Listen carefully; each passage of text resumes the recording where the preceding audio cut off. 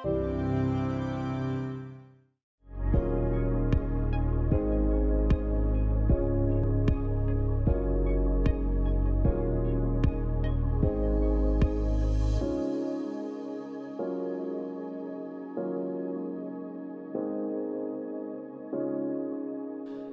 and welcome to So What You're Saying Is.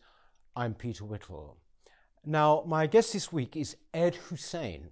Ed Husain is an author and indeed an advisor to international governments. He is the author of a number of books, quite famously a book that he wrote about 10 years ago, which was called The Islamist, was about his own experience as an Islamist in the UK, and indeed how that came about and how it ended. He then went on to write a book called The World of Islam. His most recent book, which has just come out, and you might have already seen it in the media, is this one, Among the Mosques, A Journey Across Muslim Britain. Ed, thank you very much for joining us. You're now obviously at Georgetown University as an adjunct professor. What is an adjunct professor exactly? An adjunct professor comes in from outside and has other responsibilities, isn't committed full-time to the university. So I don't teach horrendous hours all around the clock. I teach a very specific course on Western civilization. So it's on my terms. But thank you, Peter, for hosting me. I appreciate it. Oh, no, it's a pleasure. Ed, good to have you. With this book, this is a journey, as you say, across Muslim Britain. You went, as I understand it, to 10 different cities or towns, 10 different places to visit specifically mosques. What was when you started this, before you started it, what, if you like, were you expecting to find, or did you have no preconceptions? Yes, my publishers were very keen, Bloomsbury were very keen that I go in with an open mind. And I try to channel Socrates in that Socratic spirit of asking open questions and not appearing with a fixed agenda. If there was an agenda, the only agenda was, is there a sense of belonging here?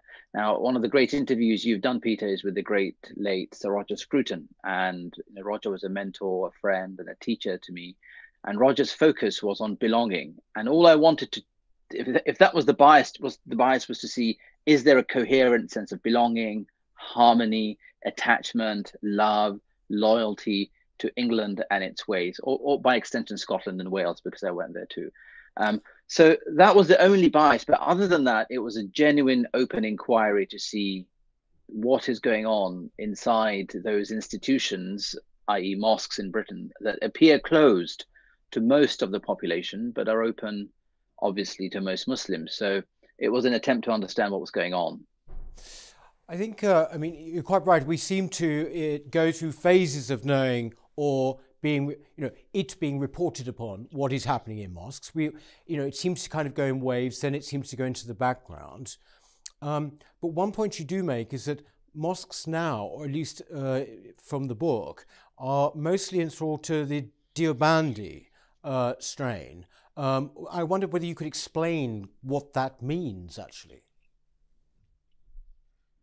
Yes, Peter, well highlighted. And that's part of our problem in Britain at the moment, in that we have a denomination which, on the one hand, produced a Taliban in Afghanistan, on the other hand, was established in the late 1850s, early 1860s to oppose the British presence in India, and now finds itself in Britain with those heavy burdens from history, being anti-British and yet in Britain, now controlling just over 40% of mosques in the UK, and unable often to condemn the Taliban or even engage in the civil society political process. So that's the dark side and the horrendous literalism, the very, very morbid, orthodox, extreme form of approaching scripture, devoid of reason, devoid of understanding modernity and context, but harping back to an imagined golden age in the 7th century. Now that's the Deobandi tradition in Britain, as it is in Pakistan, where blasphemy laws are a real problem, thanks to the increased presence of the Deobandis, and it's the same movement that produced the Taliban that is now, as British and American troops withdraw, is reasserting this control. But there is a good story here, and the good story is in India, the same movement is supportive of a secular government. The same movement is supportive of a nation state. But our authorities and our Muslim communities and the so-called leaders haven't invested in better understanding that dichotomy and saying to Muslims in India and Muslims who have come from India, welcome to Britain. We need you to be the patriotic, pro-secular state type of Deobandis we have in India. And you should not be afraid of flying the Union Jack outside mosques as they are flown outside mosques in India. And by the way, here in Britain, women and men are welcome in mosques as they are in large parts of India, including the mosques in Delhi that I've visited. So there's a real disconnect that we are fostering, harboring, and allowing to grow the more ugly, monstrous, anti-Western, anti-British form of Deobandism across the country. Would you say, therefore, that, you know, after from when you went out on this trip with an open mind, would you say that you are more worried, therefore, about the future or less? Or should I say, more optimistic, more pessimistic? I'm more worried. I'm more worried for several reasons. Firstly, I did not anticipate to see literature in mosques, especially in the mosque in Manchester that had produced the terrorist that blew himself up in the Ariana Grande concert. And to see that mosque still being a home for the kind of extremist literature that produced the terrorist, to see that mosque having funeral prayers for the leader of the Muslim Brotherhood had died in Egypt. He's not even here, but there was a funeral prayer in absentia held for him. And to see at that mosque a Sharia court, which means in effect, you know, something that I think, I mean, it is abhorrent to modern Britain that you can't accept the common law tradition. You've got to have a separate legal system which grows over time. I mean, that's just one example in Manchester. There were many, and you know, I've never felt any. I've been fortunate and blessed in my life. I've never felt any bout of depression. It's never been an issue, and it was during the long sessions of writing this book, traveling between mosques, staying in northern towns, that I first saw what Winston Churchill would call that black dog, you know, real depression about the future. But at the same time, I'm conscious that you know, Roger would always encourage us to be optimistic, that you know, small c conservatives who wish to conserve and preserve and protect our heritage and pass it on to a new generation cannot afford to be pessimistic. So we've got to be optimistic and fix this problem because it is imminently fixable. And one of the reasons I wrote the book is to awaken the nation to what is going on. So you know, collectively, those of us who are engaged in this space can, as we come out of the European Union and Brexit reasserts a sense of national sovereignty, we start to focus on who we are as one people in one country. Yes, one people in one country is quite interesting, because I think there's a quote actually in the book, Ed. I've got it here. Multiculturalism has now enabled monoculturalism. I would understand that to be that multiculturalism, the doctrine, emphasize separation. And so therefore you do have places now in Britain where, even though on the surface it is a multicultural city, in fact, it's a whole load of very monocultural enclaves. Would that be right to say? Yes, sadly. I wish I could disagree with you, Peter, and say, no, you're wrong. I really wish I could, but you're right, because that's where we are in large parts of Blackburn, Manchester, Birmingham, Keighley, Rochdale, indeed parts of East London. Those are places that I visited and I'd seen, and a couple of times I went there with my, you know, white female, and I hate using those kind of division lines, but just for the benefit of your viewers and listeners, you know, white female researcher with me who felt completely out of place in parts of Birmingham. Now, she felt out of place not because she's in any way negative, it's just she stood out. She was the only person there who was of a different, often a different gender, but most often of a different skin tone, and therefore it was a real issue. Now, I am a product of multiculturalism, and I thought, you know, for many years it was a good thing. But then, the more I studied the consequences of it, the more I realized that in the name of multiculturalism, we've lost the multi bit, and it's just mono in large parts of Britain. And that therein lies the problem: that where is the mixing? Where is the harmony? Where is the, you know, the tapestry of people of different backgrounds working, living, indeed marrying, reproducing, and recreating a great nation? That is missing. And my other objection of late, I think, to multiculturalism is that it assumes all cultures are the same. It's not just that it celebrates the difference and amplifies the ghettoization and thinks that's a good thing. It also assumes that all cultures are the same. And I'm afraid all cultures are not the same. That and it's not a dig at a religion. It's just a point that any culture that wants to keep women subservient and as second-class citizens is not the same as a culture that sees women as equals. A culture that wants to treat Jewish people or others as second-class people is not the same as a Western culture that wants to give everybody equal status in the eyes of the rule of law. And I could go on to prove that we should not assume that all cultures are the same, and therefore try to incorporate, you know, homophobia, anti gender equality, anti. I mean, I don't want to overdo it, but that's the basic premise, that we should not assume that we're all culturally the same. You know, the British Empire famously in India is blamed for all kinds of problems, Peter. But when the Brits rocked up in India, they saw a Hindu practice of something called sati, where you would the widow of a recently deceased husband would be thrown into the funeral pyre in India, because she was the possession of her husband, and her husband is no longer there, and his possessions were being burnt, and she was burnt with him, or with his corpse. The British stopped that because it was fundamentally inhumane, indecent, unjust, wrong, because of the Christian teaching that all souls are equal and all souls have their own place in the eyes of God. Now, is that culture, the Hindu culture that was practiced then in India, the same as a culture that liberates and honors women? No, it isn't. And I think we've got to continue to work in that spirit, that not all cultures are the same.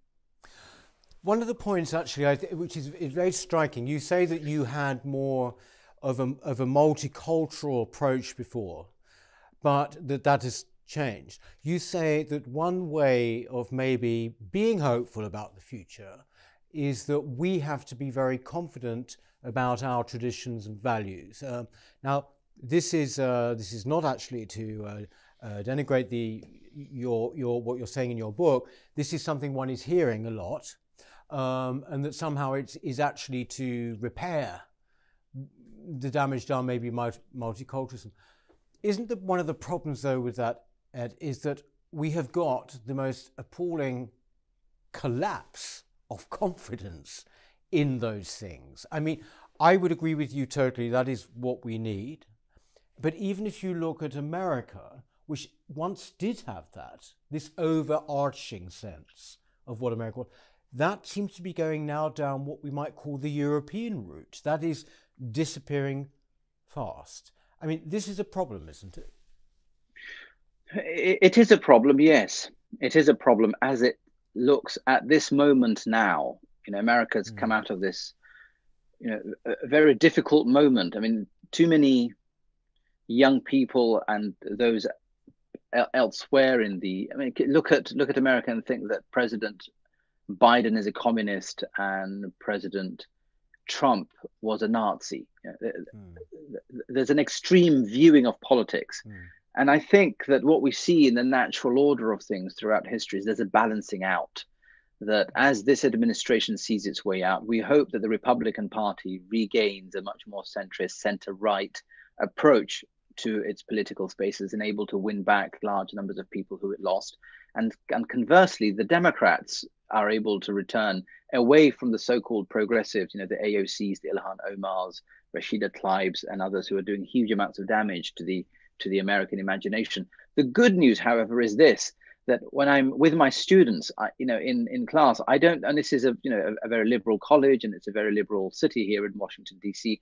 I do detect a very strong sense of attachment to land, i.e. America, a very strong sense of defending the inheritance of the English common law system, the jury trials, and a very, very strong sense of patriotism and understanding that America has a responsibility to uphold the notions of equality on all spheres throughout the world. The danger is that the mood music played by the far left can often eat away at American confidence.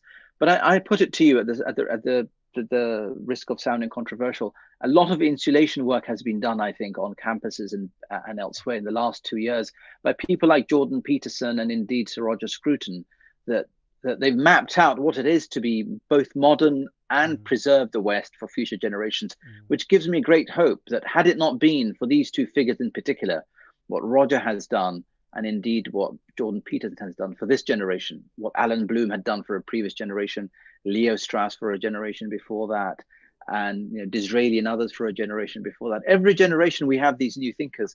And I think that the last point I'd make is this, that we, across the West, and I say this as someone who's fully cognizant of the fact that it was the great Romans in the year 212 that gave us this idea of millions of people becoming Roman citizens if they accepted Roman values of SPQR, the Senate and the people of Rome. Similarly, today, we've it's been an ongoing conversation for almost 2,000 years about the imminent decline of the West. And I think it's because we are concerned, because there are people like you and others fighting in the public domain to keep this heritage and this culture, we always win. Over time, we always win. There's a reason why we're not speaking German today. There's a reason why we're not speaking Turkish. In the 1680s, the Turks lost. So in the end, I think we will win, we will prevail, but we've got to keep this concern and this sense of, where are we headed? What do we need to insulate, a younger generation from the corruption of corrosive thought? There's one point, though, I think I wanted to address really, Ed, is that you say in the book, in fact, one of the first points you make in the book is that the Muslim population of Britain is growing hugely, compared to any other minority. Isn't there the point to be made that if that is the case, and indeed in terms of immigration too, that actually there's no need to integrate? I mean, that if things are at that stage, then you have almost ready-made communities. You don't need to integrate. Isn't the whole point about integration of any population that somehow if it's got to be reasonable in terms of reasonable numbers in order for people to actually integrate, but they just don't have to at the moment? Yes, you put your finger on the pulse of the problem, that in large parts of the country that integration is not happening. And why should it? Why should Muslims in Dewsbury give up the comfort of one language, one community, and the separatism that you allude to, and then work harder to get to the rest of the country? I think that we are now at about 25 to 30 political constituencies that are in that zone, and before it gets worse, we've got to change that attitude. We've got to put our minds to it. We've got to end the ghettos, the better jobs, the better lifestyles, the better families, the better future has got to be outside the ghettos. There's got to be, whether you call it a brain drain or whether you call it anything else, there's got to be much more movement of the population, and that it can't be left alone as it is, because if it is, then you're right. By the year 2080, 2090, we will have 40 or so areas where there will be majority separatists who will have separatist demands legally. You will have separatist cultures who will have separatist political enclaves, and that has real consequences of a different kind of Britain. And I think that's what we're doing. We're sounding the alarm unless we wake up to that. Here in America, despite the many challenges, what you do see when you walk around its large cities is Asian people married to white people, married to black people, married to Asians, and there's a real mixing.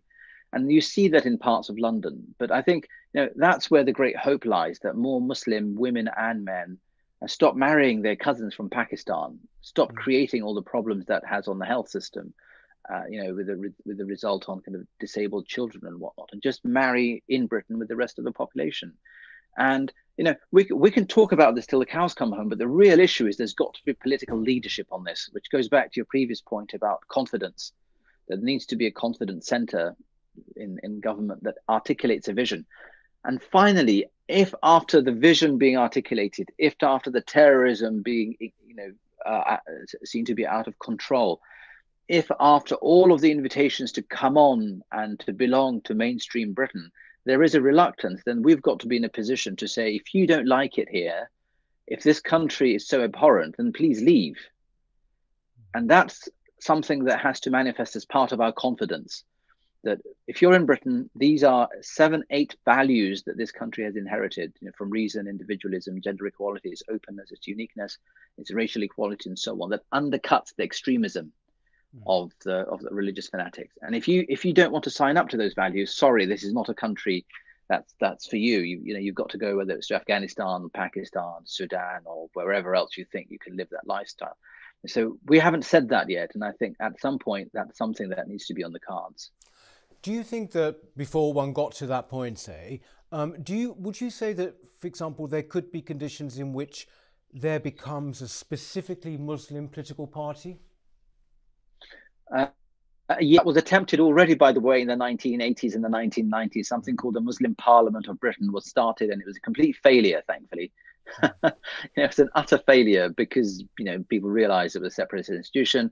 It was connected to Iran. So there was already all of that attempted and failed, but maybe a new generation will not remember that and will try. And by the way, there is already an attempt at a Muslim political party by George Galloway. I mean, he keeps going up in these so-called Muslim areas, Tower Hamlets, Bradford, and recently in Batley, and failing. So far that attempt is failing, but we shouldn't disregard that attempt. And I think, given Britain's political system, it will also fail, but it will try to raise its ugly head, and it will try to raise its ugly head on that leftist Islamist nexus. And you mentioned Tower Hamlets there. I mean, you were born and bred in the East End of London, weren't you? Yes. And you went to school in Tower Hamlets, am I right in saying? Or yes, Sir William Burroughs Primary School. Yes. Yeah. You obviously wrote about this in your book, The Islamist, which I think was 2007. I was wrong before. I think it's 2007. And that had a lot of coverage, that book, didn't it? Yes. I mean, because a lot of people watching won't necessarily know your story, but I mean, you became involved specifically in Hizb ut-Tahrir, didn't you? The Islamist group. What actually got you involved? I mean, I know that you've told the story many times, I'm sure, but what broadly got you involved? I mean, you didn't come from a particularly strict religious household, did you? Or no, it's a very mystical, love-oriented, the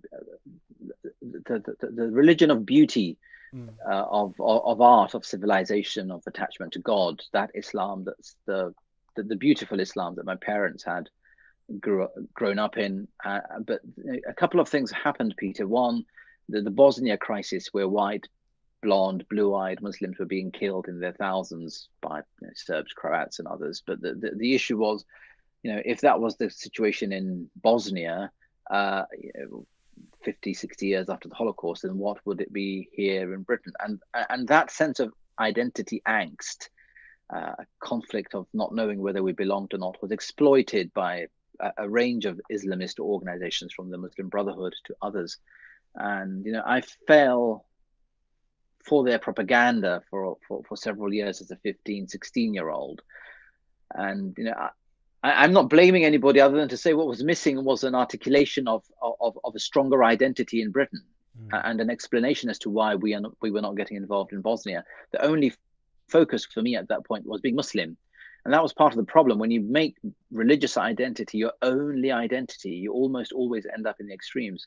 So I was attracted to Hizb ut-Tahrir and others for a period of time, because they gave a global network, a very strong identity, and a sense of belonging. I eventually saw through that, but I maintain that unless we in the rest of the country can also offer a stronger, deeper identity, which we can, and a much rooted sense of belonging, which we can, then we leave the void for the extremists. And I was only able to exit from the extremism when I suddenly realized that I was more than just Muslim, and I refused to be boxed into this victim category of being Muslim.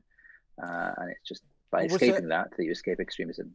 When people leave things like that, or when they change, it's not generally a gradual thing, is it? Was there something that happened that actually made you think, you know what, this is wrong? Yes, there was. There was a very specific moment, but you're right. The norm never really is a moment. There are several moments, but of those moments, one strikes out again and again, and that was, we were calling for jihad in Bosnia in my organization. We were calling for violence in Egypt, in Kashmir, in China. There was always this China. It's not just a modern issue in China, but it was ongoing in Nigeria, in Sudan. We were always calling for jihad in various parts of the world in order to end what we saw as oppression of Muslims. It never occurred to us that these were not ordinary Muslims. They were extremists looking for political power. But the point is that rhetoric of violence elsewhere, once that genie is out of the bottle, it never waits for violence elsewhere at a particular time. I saw on my college campus in Newnham College a young African Christian man who was stabbed to death by another man identifying himself as Muslim, and I saw the individual who was deceased, on the floor bleeding, and the connection between ideas and reality just hit, that you can't just call for violence and separatism as an ideal. It is reality. And it was that moment that I walked away and I thought these people were terrible news, not just for my local community, but also for the future of the country and the world.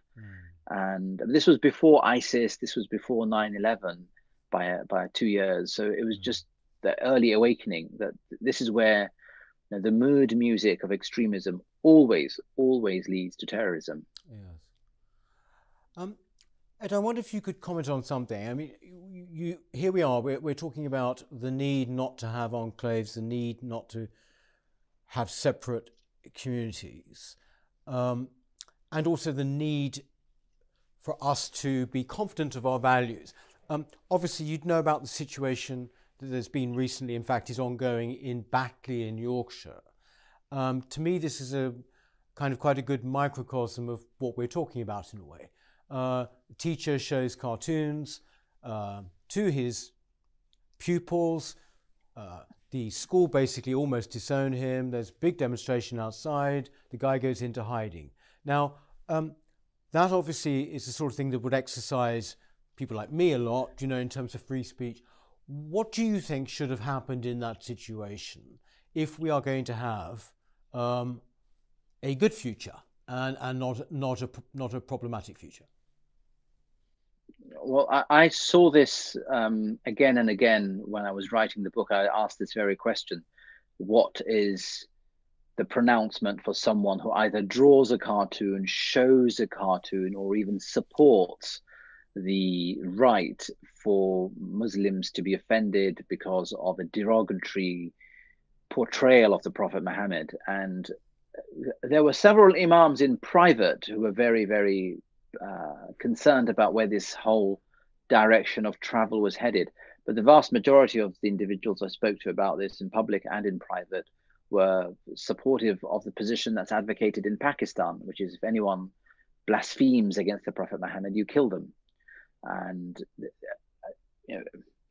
I met an individual in Glasgow who was of that position, and elsewhere. Now, the way it should have been handled by Muslims and others is to realize that it's not to your taste. It may offend you, but it's bad art. Get over it. You don't then go and have physical consequences for someone who decides to show bad art. Now, is it aesthetically appealing? No. Does it do anything for your religious awareness or appreciation of beauty? No. But it is a fundamental freedom of speech and expression on which the modern West and the modern world is based. You destroy that, you destroy who we are. You remove that, eventually it comes to no rights for Muslims too. Muslims are only in the West in those large numbers because of that bridge of freedom. Don't burn that bridge, because that bridge can also be burnt both ways. And we're playing with fire here. And I don't think many Muslims have fully appreciated how risky and how dangerous this is. And that's why I'm a big supporter of the president of France on this, because he's gripped it and he's confronted it, and he said, this is a red line that the French Republic will not allow to be crossed. And I think we need to have a similar amount of confidence in our government to be able to take this fight head on. It is the fight of the future. It's a question of time when it raises its head again and again. And we've got some of the greatest people in government to be able to address this, whether it's Boris Johnson, Mirza, Priti Patel, Sajid Javid. The list is long. I mean, it's interesting that the Conservatives have more of a diversity in their cabinet without talking about multiculturalism than others that do talk about it but can't actually produce it. But that's why I think it's vital for this government and this party, Wyland government, to address this issue with confidence. But I think you mentioned Macron there. Fact is, yes, the parties, Labour and Tory party, were conspicuous by their silence on this particular issue. They just simply vacated the field. And at least the French, Macron, and the French have always talked about cultural issues, I would suggest. But I think that this is in a way, is it not a microcosm? These things are little crunch moments, are they not? Yes, they are. It's a drip effect, and it continues to grow. And we've. But by the way, Peter, this is not new. This happened with Salman Rushdie. Oh, I know. And then it happened with the Danish cartoons, and then it's happened 2 or 3 other times at a much lower level, and now it's happening again. And the truth is, I have friends who are playwrights that can't get their plays on stage because they're somehow critical of Islam, never mind the Prophet Muhammad. And the truth is, the Prophet, when he called to mercy, he called to kindness. That someone urinated in his mosque, he didn't care. Like, get beyond it. I mean, Islam's got to be bigger than this and more confident than that. If you can't take criticism, that you're in the wrong religion. Islam. And by the way, Muslims aren't victims. For 1,400 years, Muslims were conquerors. So stop this kind of fake pretense of that. We're so offended by just a simple cartoon. No, let people have 100 cartoons. Who cares? We're bigger than that. We're stronger than that. We're deeper than that, and we can take the criticism. And the bigger issue here is that no cartoon should lead to a loss of life, and no cartoon should lead to the loss of freedom. And that's the risk that the Muslims or extremist Muslims at the helm of identity are being so intolerant that they are damaging the cultural space in which we all operate and enjoy the freedoms that we do. Yes, I would agree with that, Ed. I think the other point really to make there is that people often, the cartoon thing has been at the forefront. And so people say, why are you so obviously being provocative? But as you mentioned there, Salman Rushdie, it's not really even a matter of aesthetic standards. It's whether it's a very literary novel, or as you mentioned, a play or a film, that people now will self-censor. Ed, look, thank you very, very much for joining us. I know you've got to go off to do one of your lectures, I believe, or something, in the huge heat there of Washington. But the book, again, is Among the Mosques, A Journey Across Muslim Britain. And the author is Ed Husain. Ed, thank you very, very much. I do hope, when are you going to be back in Britain next? I'm back for a short period at the end of August and the very beginning of September. So we hope our paths cross, Peter. Well, I think if that's right, if I'm thinking right, that's about the time we were just about to be going into the next lockdown at that point. And so so our paths may not cross. No. We may not cross. Well, thank you very, very much indeed. Thank you. Thank you, Peter. God bless. Thank you. Bye-bye. That's it for So What You're Saying Is this week. Please do remember to subscribe, won't you? And we shall see you next time. Thank you very much.